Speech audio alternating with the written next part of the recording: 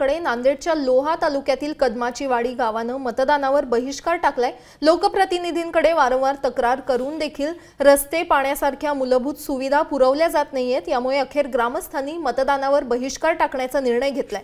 मतदानापुरतच नेते मंडळी गावात येतात असा आरोप देखील ग्रामस्थांनी केलाय।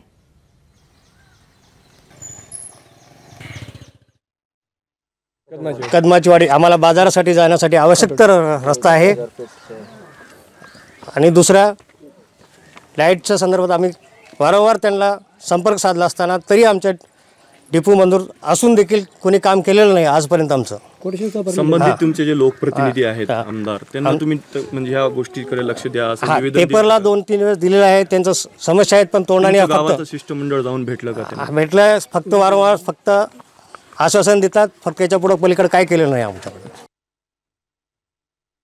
मी इथली अंगणवाडीची कार्यकर्ते। आम्हाला 3 किलोमीटर येणं जाणं करते, रस्ता व्यवस्थितशीर नाही आहे। पाणी आलं तर यायला जायला प्रॉब्लेम आहे, वाहन नाही, बस नाही, गावात सुविधा हे रस्ता वगैरे काहीच नाही आहे, जाण्या येण्याचा त्रास होते। मग काय आता काय ठरलं तुमचं? काय मतदान करणार नाही आम्ही। तुम्हाला असं वाटतं मतदान केलं नाही म्हणून तुमचे कामं मार्गी लागतील?